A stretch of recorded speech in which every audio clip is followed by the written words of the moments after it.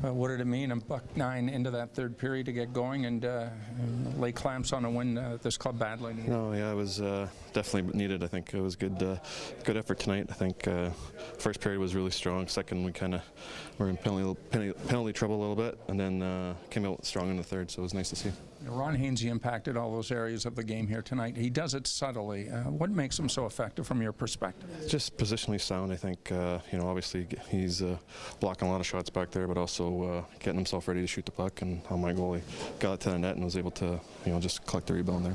You've had so many milestones in your career. Your 100th game winner. What's that mean to you?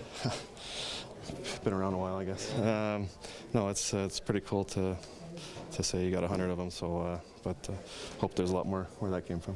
How did you feel the chemistry was on the line? It was pretty good. I think both those guys work hard, skate well, and put the puck in deep and go to work. So it was fun playing the other teams in. How much do you think the guys are feeling it after losing 3 games and having things not go your way for a while? Yeah, I think it was a rough patch for us, and we talked about just working our way out of it. And I think guys put in the work tonight, and got the results. You're talking about the adjustments at center yesterday. How comfortable did you feel? It was pretty good. I think it's makes it pretty easy when you got a couple wingers that are really good out there, and they helped me out a lot tonight.